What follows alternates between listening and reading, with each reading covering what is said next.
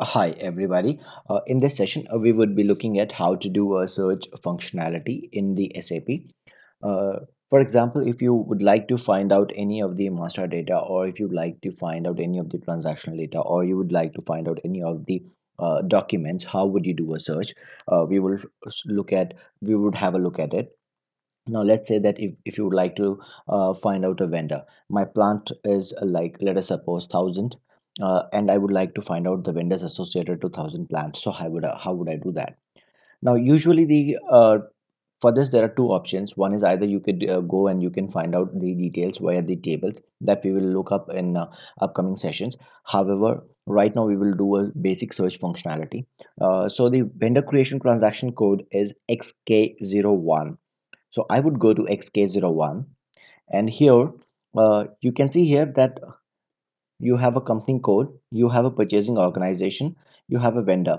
Now if you'd like to find out the vendor, now I do not know the number and I would like to search, so I would click on this, or I would do an F4. The shortcut key is F4, so I would click on this.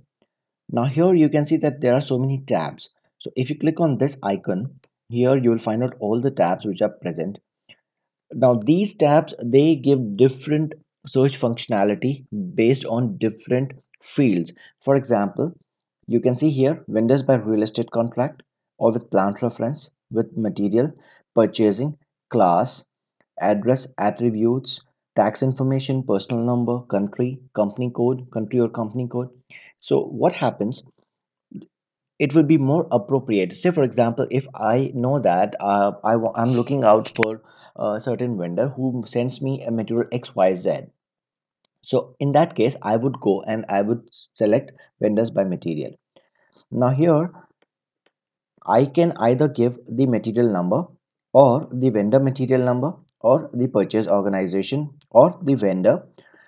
Now just because I do not know the vendor, so in this case, let me say if I'm finding out, if I'm trying to find out for the purchase organization 1000, so I would just say purchase organization is equal to 1000, and I will just hit enter.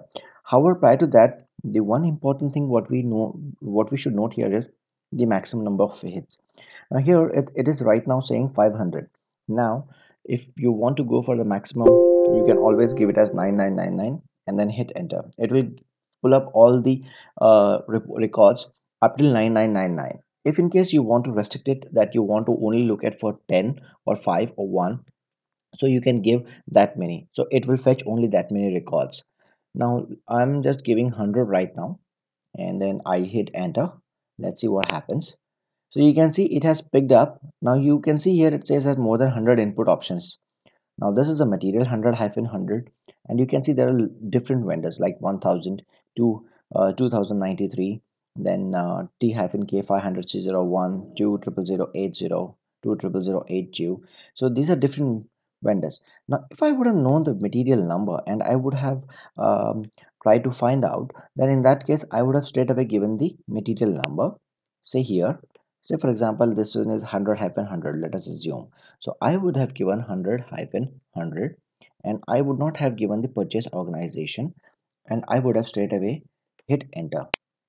Now you can see here it will straight away give me the vendor material number, like one here 100-100-3411. Now here you can see that these many vendors are available from whom we are actually buying this particular material. You can see here you have vendor 1000, 1001, 1002, 1005, 9999. Then you have 1000, 1003. Now if I know that what my purchasing organization is, and I would like to pull up any of the reports based on the purchasing organization, then I would give my purchasing organization here. And if I do not remember the material number, so I would go, so let me pick up a purchasing organization, and I would say hit. Now you can see here that this purchasing organization is having only one material, and it has picked up that particular material number. So this is my vendor in this case, and if I would like to go and if I would like to see all the details pertaining to this, you just have to hit enter. Now it says it's already exists, reason being I am in XK01, which says create vendor. So if I would have to look at all the other details, then in that case I would go in XK02 or XK03.